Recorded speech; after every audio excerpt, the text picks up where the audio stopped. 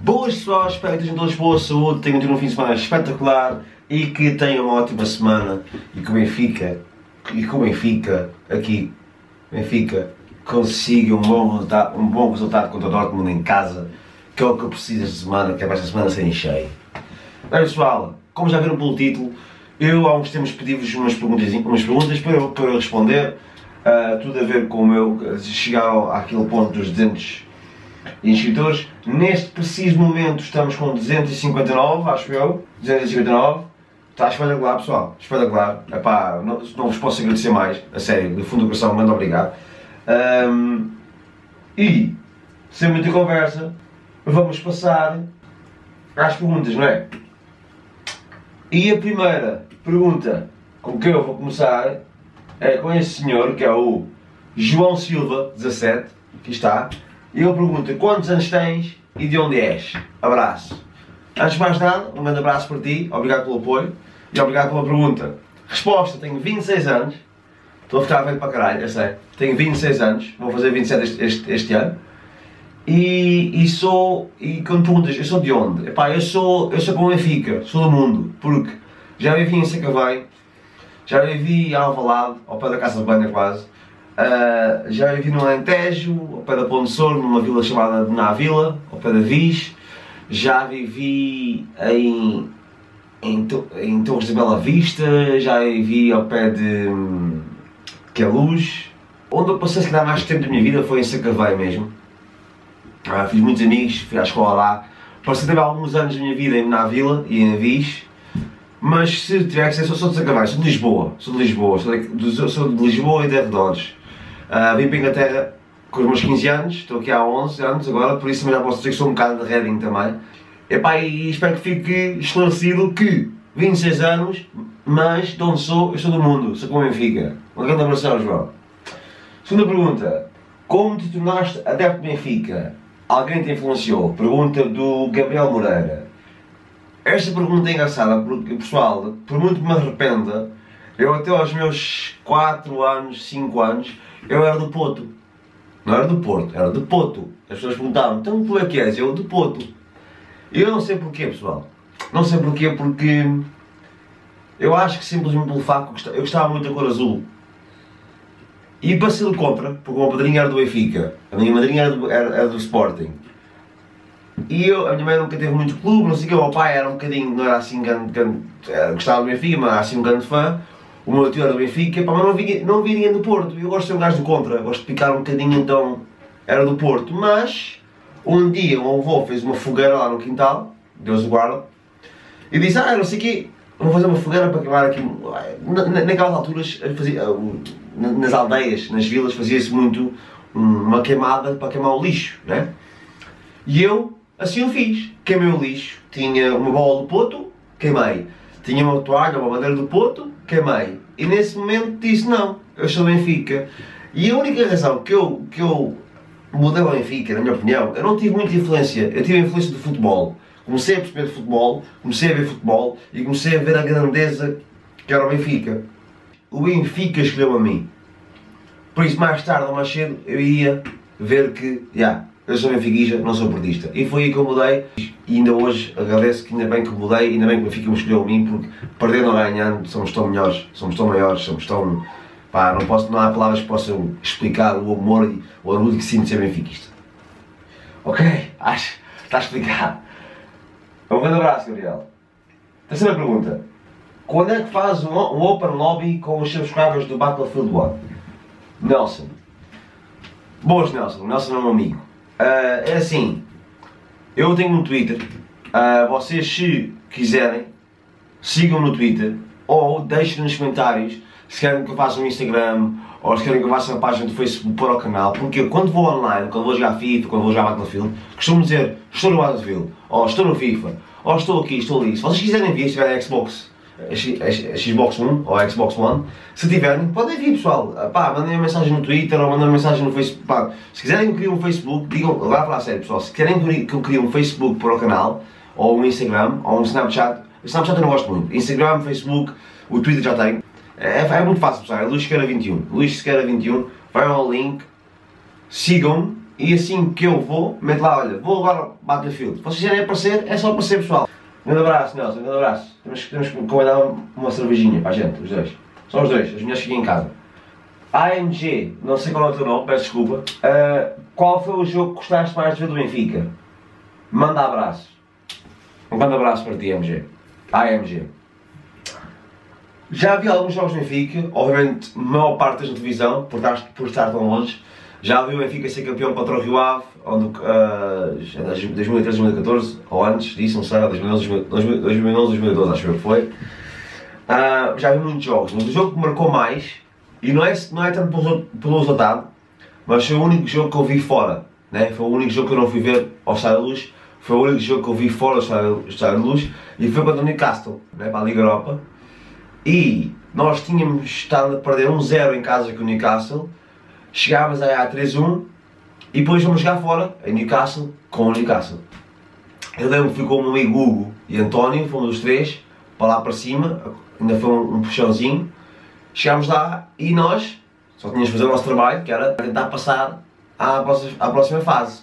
E lembro, nós sofremos um golo, já não sei qual, acho que foi na segunda parte, e mesmo que a gente passávamos da mesma, mesmo para 1-0 passávamos, mas senti-se alguma, sei lá, nervosismo entre a claque, porque se eles marcassem mais um, ficava 2-0 e aí já não passávamos, porque tínhamos ganho 3-1, um gol fora, vale por 2.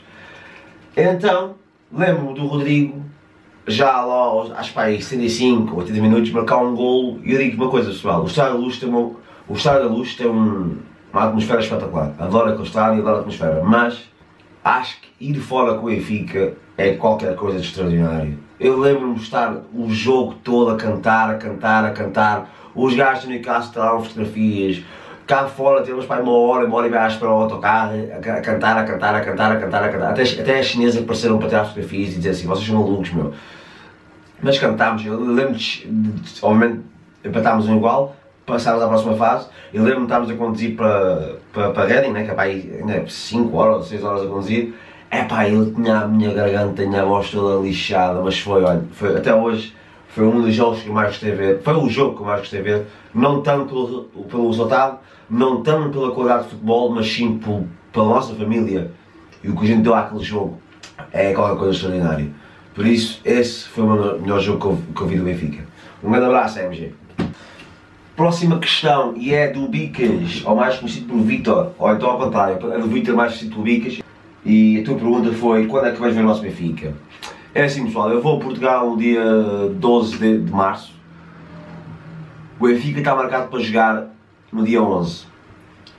Ainda estou com uma certa esperança que eles mudem o jogo para domingo, para o dia 12, e que eu consiga ver. Se não sei, porque era para ir ao norte, ver se calhar o Benfica fora contra o Passos Ferreira, mas os planos já mudaram um bocadinho, por isso não vou conseguir ir ao norte, ir a Porto ou ir a Passos Ferreira, a capital do móvel. Por exemplo, a resposta é não sei muito bem, mas vou a Portugal no dia 12, se mudaram o jogo, porque eu sei que 2 ou 3 semanas às vezes ele mudou os jogos, por isso ainda têm tempo para fazer. Se mudaram o jogo para o dia 12, vejo o Benfica no dia 12. Se não mudarem, não tenho muita certeza quando é que vou ver, mas ainda vejo um jogo esta época. Ok? Abraço ao Vitor. Pergunta seguinte, tens a missão de... mais um amigo, Ismael, amigo de infância mesmo, grande abraço Ismael, tens a missão de chegar muito mais longe, claro, sendo benfiquista e sendo como sou, claro, que mais me felicitava, não é dinheiro, não é os seguidores que tenho, era o facto de ir ao Estádio da Luz, ou de ir a Lisboa e ver alguém ter comigo, e dizer, tu és igual do 21, não é? Que faz os vídeos do Benfica, tiramos o Benfica comigo. Essa, acho que era a meta, para mim, é quando eu vou dizer, ok, fiz aquilo, cheguei ao topo. E não é por ser famoso, porque não vou ser famoso, é simplesmente conseguir conhecer um de vocês, ou um ou três, e saber que, indiretamente ou diretamente, vocês conhecem porque eu faço-vos entreter. Vocês chegam a casa e veem um filme meu e entretenho-vos. Claro que a maior meta deste canal era ter, sei lá, 100 mil inscritores, e era aquela placazinha, mas a maior meta era mesmo ser reconhecido pela Benfica TV ou pelo Benfica em si, e nessa nota, há vezes quando eu digo a vocês, partilhem os vídeos, não é para ter dinheiro, pessoal, porque eu tenho trabalho, felizmente tenho uma vida organizada, não é o dinheiro, pessoal, a sério. Eu adorava um dia, eu sei que digo muitas asneiras nos vídeos, é lixar, pronto, as pessoas também, mas adorava um dia ser reconhecido pela Benfica TV ou pelo, uma instituição qualquer da Benfica, e dizer, imagina no Twitter o Sport Lisboa e Benfica fazer um share de eu ver um jogo. Eu acho que era aquele reconhecimento do meu próprio clube, reconhecer o que eu faço, não é por eles, faço por mim e por vocês, mas faço através deles, adorava que um dia no Twitter, no Facebook, fizessem um share de um vídeo meu, o Benfica, e depois partilhassem um vídeo meu. E por isso cada vez digo, pessoal, partilhem os meus vídeos do Benfica, não é para ter dinheiro ou para ter likes. Likes é só para saber que as pessoas gostam de ver os meus vídeos. Inscritos é para saber que há pessoas que querem ver os meus vídeos. E partilhar é para ver se um dia pode ser que seja reconhecido por alguma instituição do Benfica, porque aí era mesmo o meu patamar mais alto. Grande abraço, Ismael. Ok. Onde trabalhas e em que zona vives? Abraço. Ruben Oliveira. Um grande abraço para aí também, Ruben. A zona que vivo, já disse, é em Reading, mais ou menos meia hora de Londres. Onde trabalho? Trabalho num hotel, chamado Novo Hotel. Trabalho há pouquinho tempo, mudei agora há 2 meses, trabalhava num restaurante antes, mudei agora para o hotel. Estou-me a dar bem, é fixe, obviamente às vezes um gajo está cansado, chega a casa cansado e dificulta as coisas um bocadinho, mas hotel 5 estrelas, não, neste ponto é 4 estrelas, mas é um hotel espetacular e estou a gostar do trabalho, vamos lá ver. Olha, também, outra do Ruben, tem 2 perguntas, Ruben Oliveira outra vez, como e porquê aconteceu a tua mudança para a Inglaterra? É engraçado, é uma boa pergunta. E quando tinha os meus 14 anos, a minha mãe decidiu ir para aqui e disse-me, olha, a minha mãe e o meu pai estão separados, e a minha mãe disse, olha, a mãe vai para Londres, mentira, a mãe vai para a Inglaterra, vai lá passar o aninho e quando arranjar as coisas, vais para lá ver com a mãe. Ou então, se acharem que o teu pai, é como tu sabes, mas pronto, a mãe gostava de ter lá com ela, porque a minha mãe e o meu pai separaram-se quando eu tinha 4 anos para aí, e eu sempre vi com a minha mãe, tive que ser mais habituado à minha mãe. Claro que ia ver o meu pai 2 semanas e via ao domingo e eu passava férias com ele, mas obviamente sempre tive aquela mais conexão com a minha mãe porque sempre de facto que vivia com ela. Quando ela veio, fui viver com meus avós por um aninho, na aldeia que vos disse, na vila, e ao fim do ano decidi vir para aqui, tentar a minha sorte, aprender uma língua diferente, ter mais chances, e estou aqui há 11 anos, obviamente, se vos disser que gosto, há dias que dá vontade de mandar isto para o caralho, há frio, há pessoas frias, mas obviamente tenho a minha mãe aqui, tenho a minha namorada, mas foi assim que aconteceu. Vim para cá com 15 anos, fui para a escola, tive lá a escola 1 ano e depois comecei a trabalhar e caguei para a escola. E daqui o ano já não vou catar a 11, vou catar a 12. É assim que eu vejo a vida. Outro abraço, Ruben. Já tens 2. Está a ser egoísta. Do MR Magnais. MRM Magnais. Pá, desculpa lá se estou a dizer isso mal. Como te sentes por estás a crescer tanto?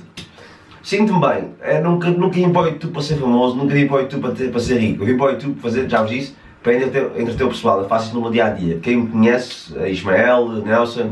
O Nelson simplesmente conhece muito bem porque a gente trabalhava juntos e eu gosto de entreter o pessoal. Gosto de fazer pessoas rir, gosto de fazer pessoas contentes. Quando estou num grupo de 5, 6, gosto de ser o palhaço. Se tiver que ser o palhaço para fazer rir e boa disposição. E vim para o YouTube por causa disso. Fazer pessoas rirem, para... a pessoa chega a casa, está cansada, teve um dia de merda e disse, pá, este gajo tem um vídeo novo aqui, olha, vou ver este gajo. E ri-se e se tornar aquele dia assim um bocadinho melhor, pá, espetáculo, está feito. Às vezes acordo de manhã, tenho comentários, mais um grande vídeo, pá, adoro quando diz isso, pá, e a sério, faz-me sentir maior, a sério. E não é por ter o dinheiro, porque não tenho, no YouTube, não é o simples facto de ter 10 comentários e todos eles pá, grande filme, grande vídeo, aí vieste-me rir quando disseste isto, bora, rumo a 36. E se pá, e cria uma certa relação com pessoas que nem sequer conhecem, porque simplesmente tu estás a fazê-los rir, estás a fazer um dia melhor e vocês retribuem com fazendo like, com comentando, o share, o partilhar já disse que é diferente, mas os likes os likes e os comentários é para mim, é para me sentir que pessoas gostam dos meus vídeos e que estão a gostar do que eu estou a fazer. Sinto-me orgulhoso por fazer parte, não orgulhoso de mim próprio, orgulhoso de fazer parte de uma família tão grande que já me deixa comentários, já me deixam likes, já me adicionam no Facebook. E sinto-me também com sorte, né? Porque eu podia fazer vídeos para 2 pessoas e assim faço para 200, né? É muito melhor fazer 200 que fazer 2 pessoas, né? Última pergunta, e há uma razão que eu deixei essa pergunta para o último, e é do Tomás Lobo, e é uma grande pergunta que me causou grandes problemas. Qual é o melhor jogador que viste jogar no Musica, na tua opinião? Abraço. Um grande abraço para ti, Tomás. E é assim, tenho 26 anos, sou benfiquista desde os meus 6, para aí, 4, 6, não lembro bem, vamos dizer os meus 6. Sou benfiquista há 20 anos. Já vi jogadores como Poborski, Prodom, Enk, Vonoidong, tantos Martins, David Luiz, Ti Marias, Rui Costas, Aimares, Micoli, lembro do Micoli, Nolito. Eu posso ter aqui um nome de 50 jogadores e tenho a certeza que me esqueci de alguém que marcou. Que marcou não é golos, que marcou a mim, não é? Marcou golos, não é só marcar golos. Luizão, Léo, lembra-se do Léo, defesa esquerda. Grandes jogadores. Mas há um jogador que vocês vão achar um bocadinho estranho, mas o jogador, e quando é que ele pergunta qual é o melhor jogador que viste na tua opinião? É assim, o melhor jogador em si, o melhor jogador escolheu Aimar, porque para mim era um jogador que eu gosto, era um jogador que mantinha a bola muito perto dos pés, tinha uma visão espetacular, não precisava de dar muitos toques para fazer magia. Como melhor jogador era o Aimar, foi o Aimar. Mas uma pessoa que marcou muito na minha vida, como o Cardoso fez ao Patrício, o Cardoso também marcou muito o Patrício, foi este senhor.